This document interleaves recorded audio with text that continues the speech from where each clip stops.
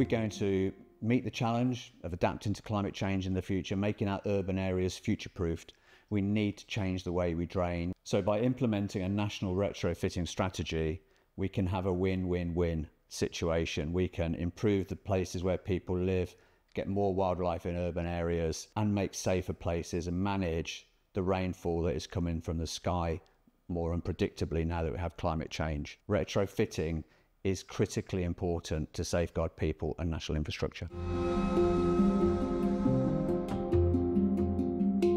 The rain that falls from the sky is not falling on future buildings, it's falling on the infrastructure we have now, you know, the roads, the schools, the hospitals, the houses, the industrial stuff.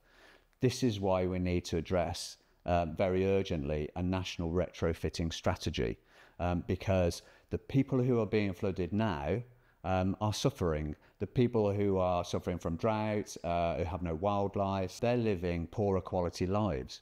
So a retrofitting strategy would meet not only, building flood resilience, but it could help restore nature in urban areas, connecting urban areas to rural areas so wildlife can move in throughout and without, and the wellbeing benefits are enormous. So let's be reasonable about this and say, we could do all of the stuff, if we spent a lot of money, carry on putting pipes underground, but actually miss out on a load of other stuff. And SUDS is really efficient and effective at delivering and optimizing all those other benefits.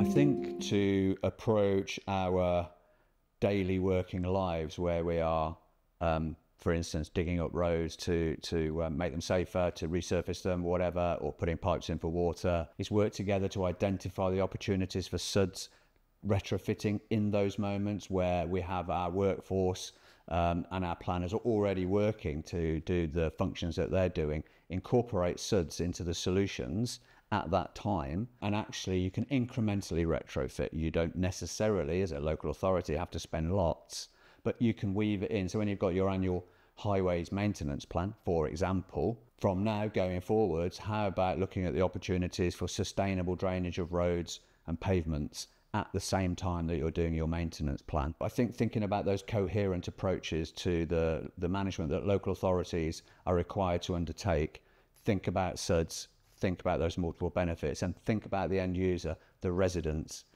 who will be overjoyed to live in better places and feel more resilient and future-proofed regarding the future and climate change.